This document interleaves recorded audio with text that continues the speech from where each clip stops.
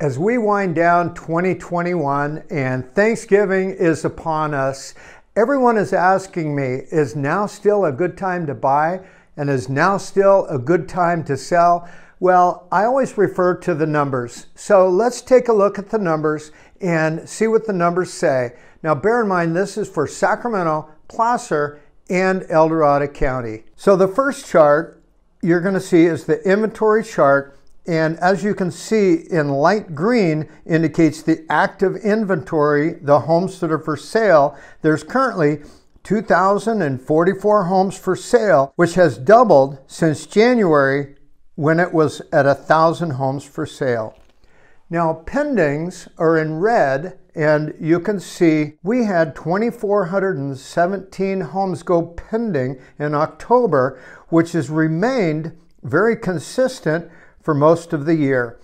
And in the dark green, you can see there were 2,216 homes that closed escrow in October. Next, let's take a look at pricing. So you can see on this chart, it's the average price per square foot, and it has gradually increased all year and is now at $322 per square foot. And all of the forecasters are stating that we should see a sustainable 4 to 6% appreciation over the course of the next year. It's not going to be the 20 to 35% that we've seen since the beginning of the year, but it will be a sustainable appreciation, which is nice. The next graph, you're going to see the average list price to close ratio, which, as you can see, homes are selling on average 101% of the list price, and they're selling on average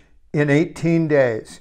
And what that means to you, we're not seeing a crazy 20, 30 offers on a property. We're seeing maybe 1 to 2 offers on homes that are priced right within a short period of time. The next illustration is months worth of inventory. And this is the 4th month in a row where we are at 0.9 months worth of inventory, which is just less than a month.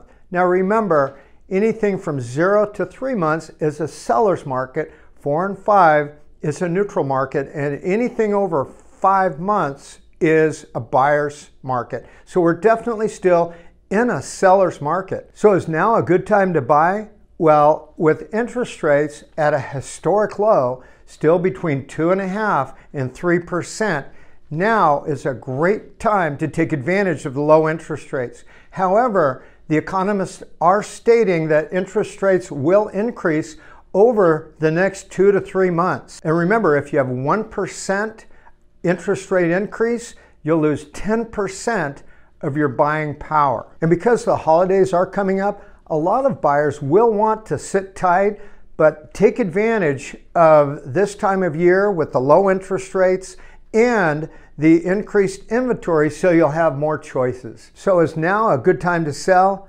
Well, with interest rates still low and the buyer demand still high, now is still a great time to capitalize on the peak pricing and sell your home within a short period of time and get top dollar. And if you are wanting to sell, to move out of state like many others, we just helped a family from Lincoln who wanted to move to Tennessee. We were able to put their home on the market, and we had multiple offers. We got them $10,000 over list price from a cash Bay Area buyer, and we negotiated a 60-day free seller rent back.